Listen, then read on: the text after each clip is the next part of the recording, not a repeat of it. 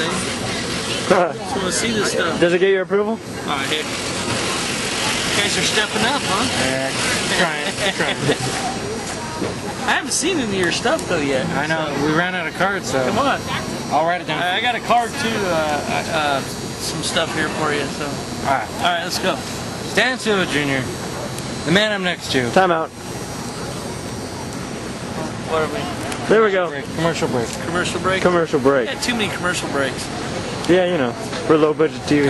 Low budget TV. You're good. All right. Driver of the number 65, Grand National West division. Pretty sideways out there. Yeah, we were holding our own, but we were a little loose coming off the corners and trying to saute the wheel. But you know, we had what we had. We tried to tighten it up on the halfway brake, but it didn't go the right way. You know, the first part of the race we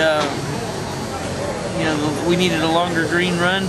We didn't have them, and then in the second part we got the car a little too loose, and then there's where we were at. Yeah. So. Now, different looking car. I mean, you got it white now compared to your old car.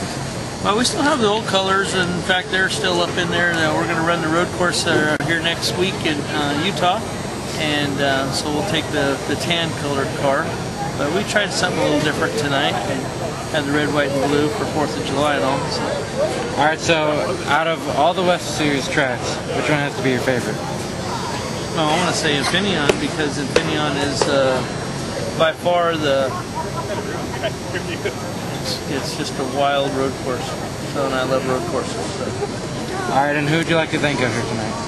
I'm sorry? Who would you like to thank for your ride?